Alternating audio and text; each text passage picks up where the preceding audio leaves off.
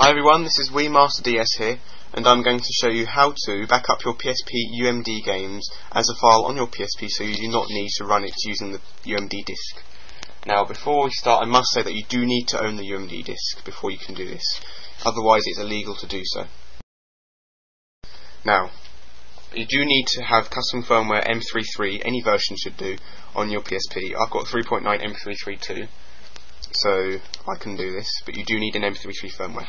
Now what you need to do is you need to come out of here, you need to press select, and if you've got M33 firmware you'll be able to see this menu here. It is the M33 VSH menu. I'm sorry it's very difficult to see. Just make it out a bit. But anyway, just there. The boxes that are highlighted now say USB device and memory stick. And what you need to do is you need to press right until it says UMD disk. You can just see the UMD disk there. When you've done that, go to X and press X. And then you need to insert the UMD disk you wish to copy. In my case it's Hot Pixel. So you just take it out. There's the UMD disk. Just insert it into your PSP.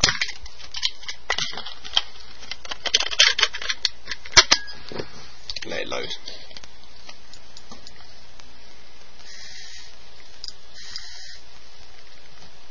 And there it is. And that's the game Hot Pixel UMD. And now what you need to do is you need to plug in the USB cable into your PSP.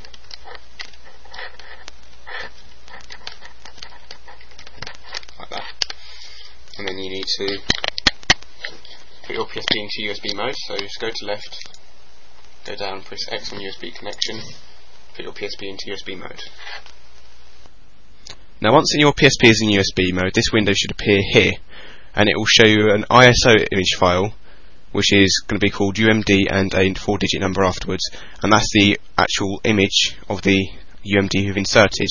So it's read the UMD instead of the USB stick. Now what you need to do is you need to copy this to your hard drive. And I've already done this, and this is the image you'll get. I don't need to do it again because I've already copied it, as you see. And then what you need to do is you need to go to the link I've provided in my video description. It will take you to umdgen.ps3news.com/utilities.html. Then what you need to do is scroll down and click on the PSP UMD Gen version 4 link. And then you need to open the WinRAR archive or save to disk, whichever you prefer. You do need WinRAR to open it though, as usual. I've already downloaded it. And then what you get in the archive is these two files here. You have the UMD generator and the UMD gen help file. Now what this UMD generator file does is it will compress your file, compress your UMD ISO so it will fit easier on your PSP. It doesn't always work, because if the PSP UMD is already small as it is, then it won't do too much difference. So double click on that, and then this program will appear. Then what you need to do is go to the place where your UMD ISO which you copied over is located, and then just drag and drop that into the program, and then it should show you the UMD that you're trying to copy, which in my case is Hot Pixel. What you need to do is you need to go to File, Save As, and Compressed CSO,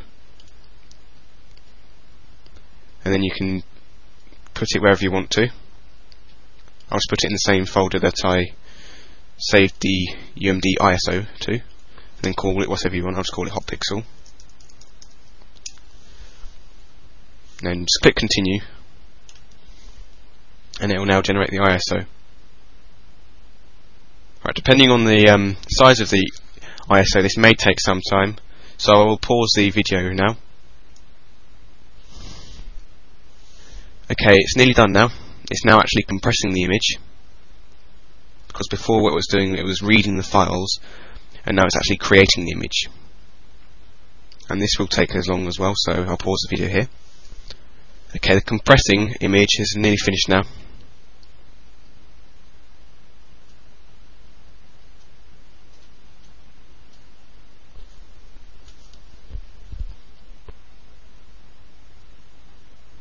Okay, it's done that now. So now what you can do is you can close this program because you do not need it anymore. And you can locate where you saved your CSO image.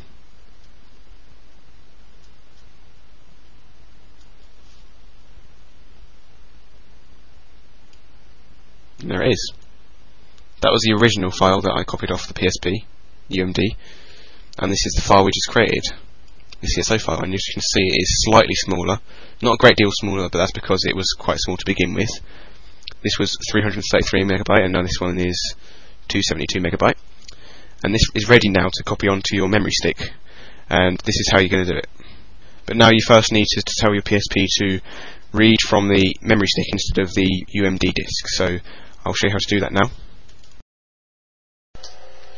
Okay, so what you need to do now is press circle to come out of USB mode.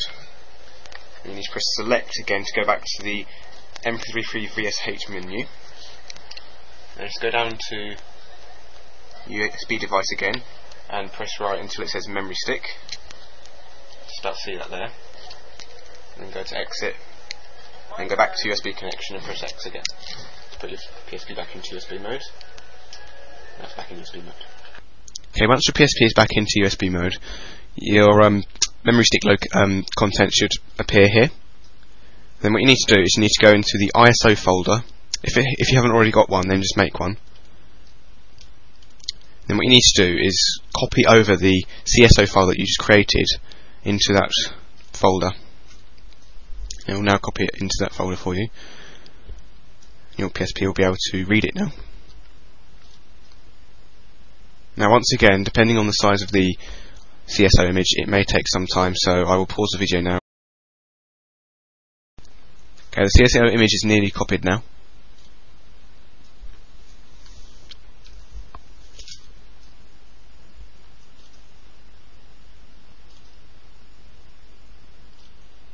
Okay, and there it is now.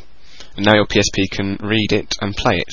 So I'll show you now how to play this file without the UMD. Okay, now you can press circle to come out of USB mode again, and then just to prove it works, I'll just take the USB cable out quickly, and I'll take the UMD out. There it is, just so it's not in there. Empty drive. Now before you actually run it, you need to go back to the VSH menu, and where it says UMD ISO mode, which is very difficult to see on here, I'm just about to see it. It says UMD ISO mode normal. You need to highlight that and press right to change it to the M33 driver. Just about to see that. Go to exit, and then you just go over to your game, go to memory stick, and then there it is. That's the game I just copied over, Hot Pixel. Press X to run it, and it will run as if you had the UMD inside. It will actually run fast because it's not running off the disk, it's running off the memory stick.